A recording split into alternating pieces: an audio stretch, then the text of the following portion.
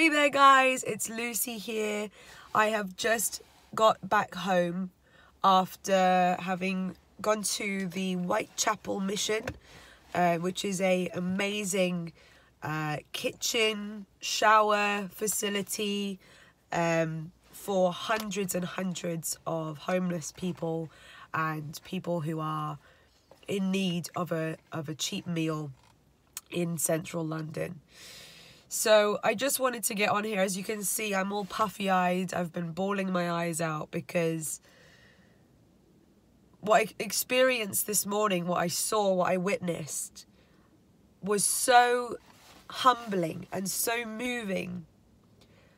You know, I'm sure you'd all agree that people who are in a situation of homelessness or sleeping rough, they're not all the same. They don't all have the same situation. And sure, yes, sometimes you meet people who are, you know, very angry, very rude, going through a lot mentally, vibrating at a very low frequency, and maybe their attitude towards life, their lack of gratitude has sort of contributed to their situation. But on the other hand, for anyone who was a bit rude or in a negative place, there were 3 others who were unbelievably polite, jolly, happy, smiley, grateful, just glad, just thankful that they had somewhere on a rainy morning at 6 or 7 in the morning. They had somewhere to come. They had somewhere dry to sit, to snooze at the table for a few hours, a hot drink in their hands, you know, practically bottomless food. And there were so many characters. There's so many people where I just got a glimpse. I just got the tiniest little glimpse of what they're going through.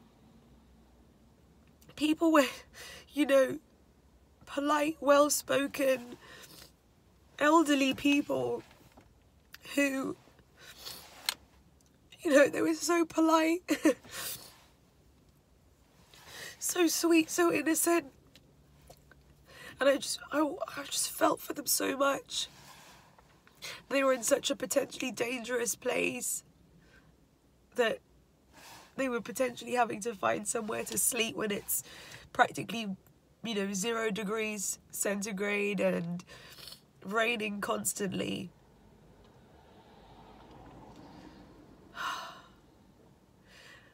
I just wanted to come on here and share some of these experiences that I saw today. You know, people, to put things into perspective.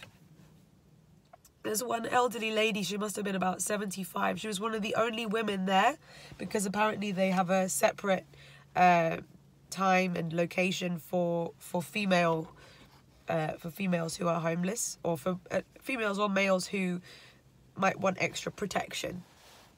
So, but there was one female, 75 years old, and she was a prostitute. One of the staff told us, because they know a lot of the regulars very well, and she even, you know, does things for the guys literally right there under the table and stuff for some extra money to buy some food. Goodness knows how many decades she's been living that life. Lovely, lovely lady, so sweet, so polite. But I just thought, I don't know if she has any family, but she could be someone's grandma, you know?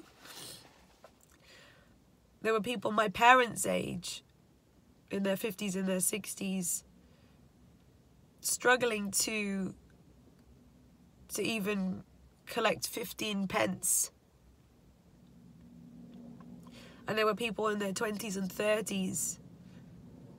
There were people who have clearly escaped a terrible life in their native country, and they're just doing whatever they can. They've run away from goodness knows what.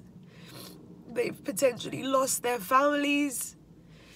Maybe they've come out of a war zone. Maybe they lost everyone and everything. Maybe they had a successful life at one point. And now they're there at 6 in the morning, 7 in the morning, unclean, empty stomach, queuing up to get food.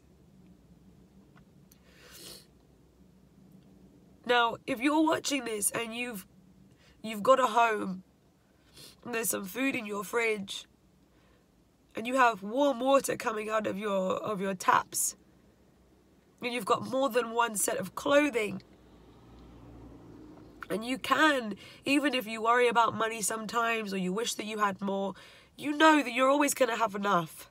And you can pay your rent, and you can go to the shop, and you can buy a razor, you can buy sanitary products, let alone buying, you know, beautiful makeup or designer clothing. You know, if you can